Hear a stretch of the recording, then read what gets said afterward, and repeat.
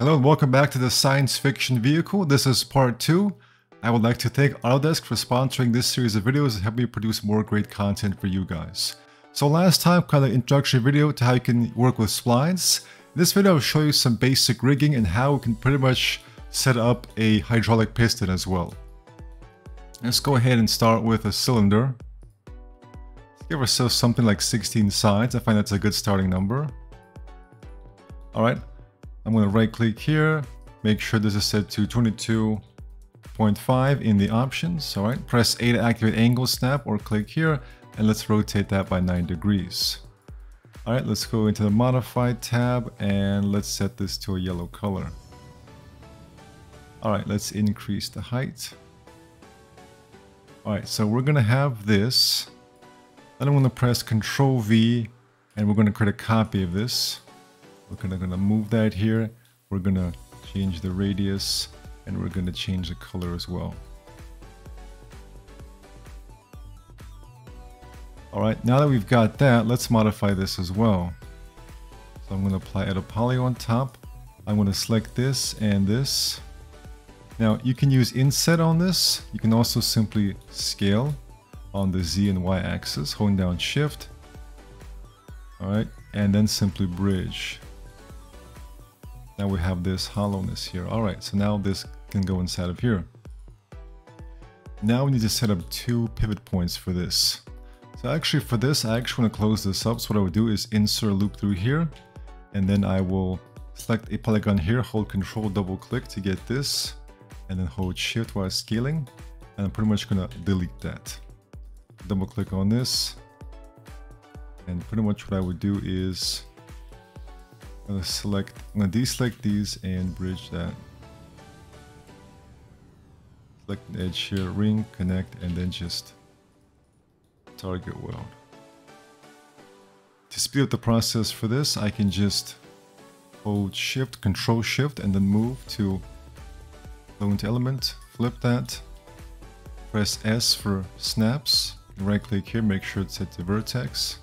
I'm gonna hold Control and convert to polygon selection to vertices. I'm going to snap this right here. And I'm going to select this and we're going to weld. Alright, so now pretty much being limited to right here. Alright, next what I need to do is to just use by angle. So what I'm going to do is just extrude this. I'm going to select this and I'm going to hold Control and click on remove. What I'm going to do essentially is I'm going to use the cut tool like so. I'm going to weld just in case. And now I'm going to simply delete this and go into border level. Select this and Alt P to cap. That's the default hotkey. If it looks a bit strange, all I have to do is select these vertices and connect. So we can also insert loops through here. Select these edges and move them.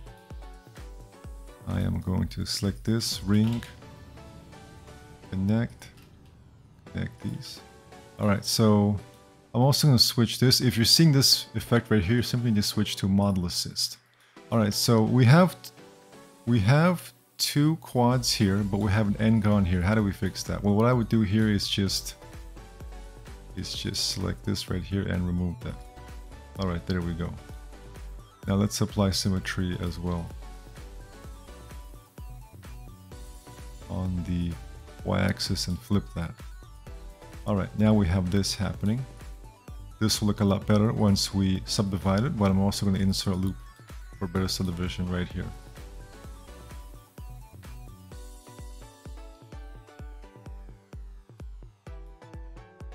Alright, we also need a hole through here. So what I will do is insert a loop here, double click on the loop to loop it. What I'm actually going to do is I'm going to hold down Shift, left click, left click, left click, left click to get that. I'm going to inset right here. And what I'm going to do is to insert a loop through here. I'm going to select these 4. I'm going to hold Shift while scaling. I'm going to use a script called the regularizer script, which I've set to a hotkey.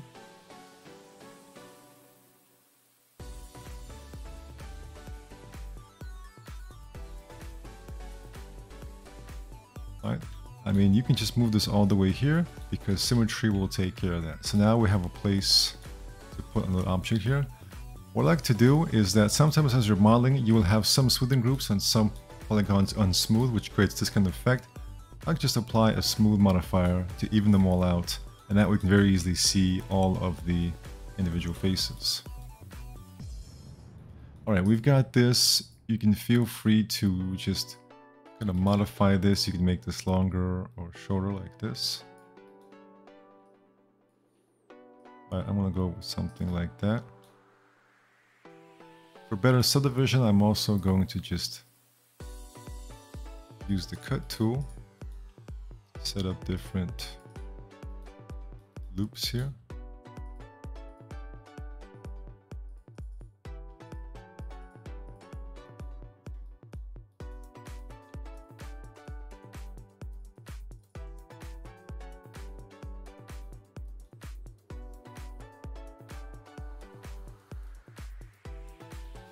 I want to insert a loop here as well.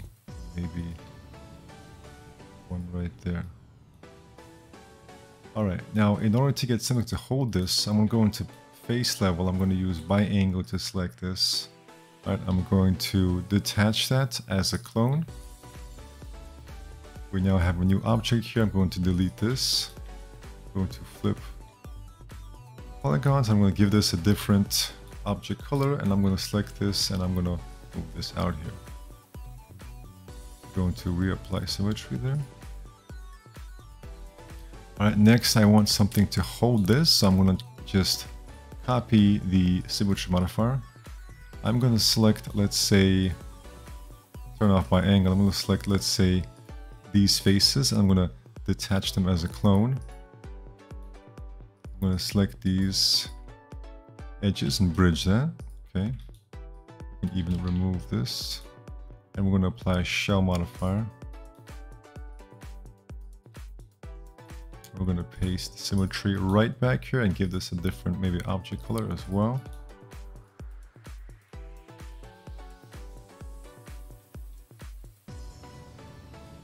Actually, we'll keep this as yellow. We're going to move these vertices.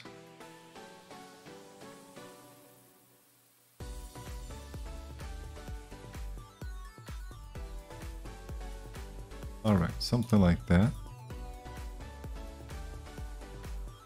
Feel free just to give your object some extra quick detail just by doing some basic extrude right here. And I'm going to use the smooth modifier once again just to even things out here. Alt X for transparency.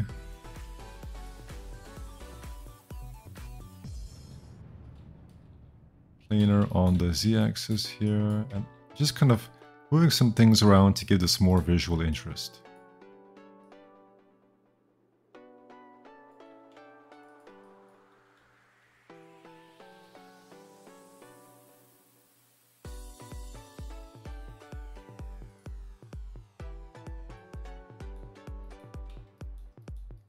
And symmetry on this as well.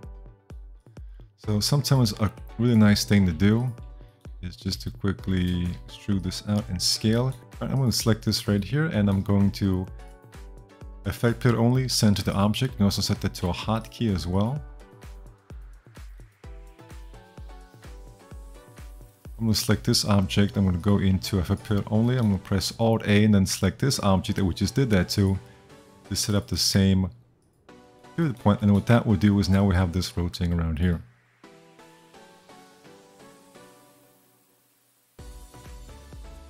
Don't forget to save.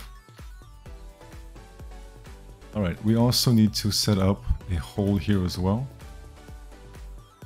So what I'm simply going to do is to just extrude that. I'm going to insert, I have two loops through here, and I'm going to insert loops through here. And what I'm going to do is to just select this, grow.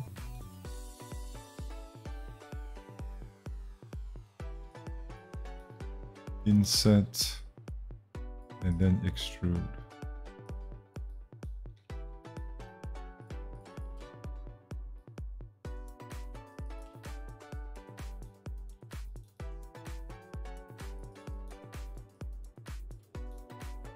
I'm going to scale that.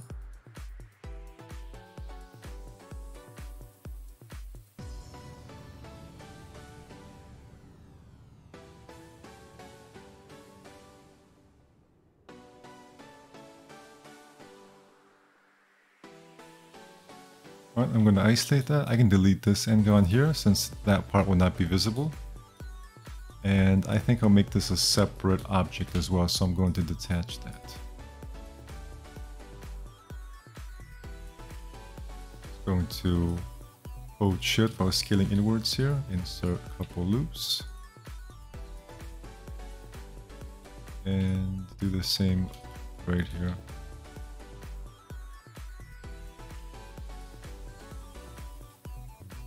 And also detach this as a clone.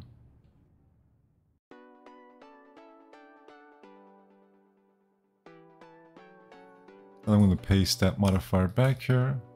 There we go. I'll give this a different object color as well, just a little bit darker. I'm going to go ahead and reuse this as well. Press A for angle snap, rotate this by 180 degrees, and just going to move this over here.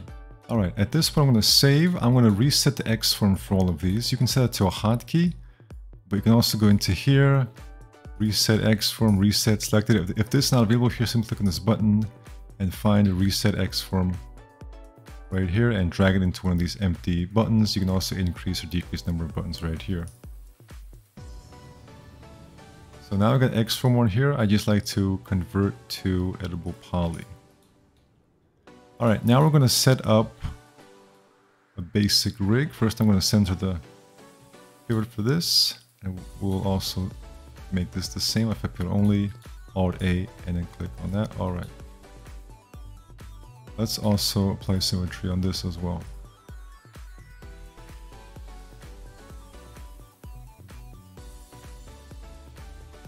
And actually, before we rig this, let's set up the subdivision as well. So I'm going to select all this and just reset that. Alright, we'll go into edges, we'll select them. Maybe we need to increase this number. Alright. Hold Control to add. We may need to increase this even more here. Create set. Alright, let's apply Open Subdiv and test it out.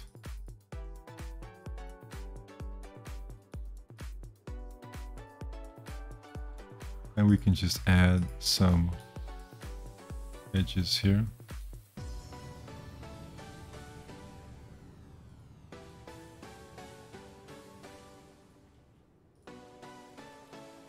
Oh, we should close up this hole.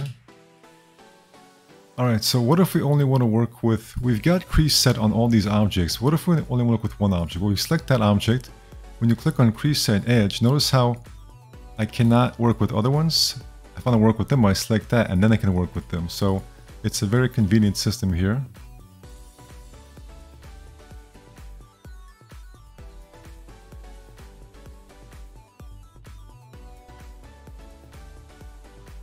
Alright, so what I'm going to do is add some, and I'm going to update that. I'm going to select this one and one on the other side.